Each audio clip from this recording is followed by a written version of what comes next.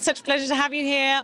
Congratulations. What a performance. You actually absolutely knocked it out of the park. Sean Baker, there's no one else doing it out there like he does. What was so exciting about jumping on board with this project with him? He's an amazing singular director. I think he has such a specific, incredible, unique vision, and I love the universes and stories that he dives into. So it was a no-brainer that I wanted to work with him. He's incredible. He's a real actor's director, and it's just so easy to collaborate with. Yeah.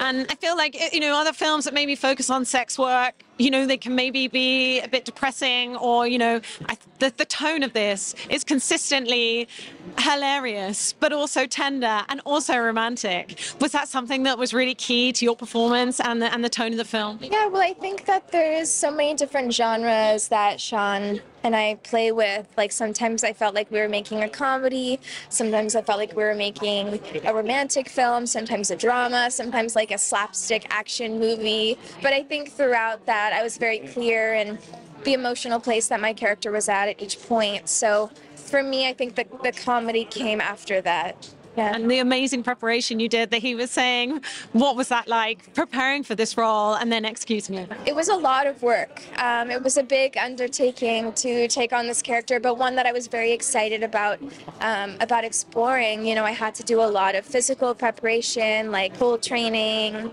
I learned Russian, I had to learn a new dialect, among lots of other things. It's ultimately a love story, right? I think it could be interpreted that way, maybe, yeah. Well, often clubs, women go by a different name or nickname or something shortened just for safety reasons. And I think that, Annie grew up in America, and I think Anora is a little bit more of a Russian name, and I think that Annie is more of like who she wants to be. Anora, I think, is really who she is, and so it's symbolic in some ways as well.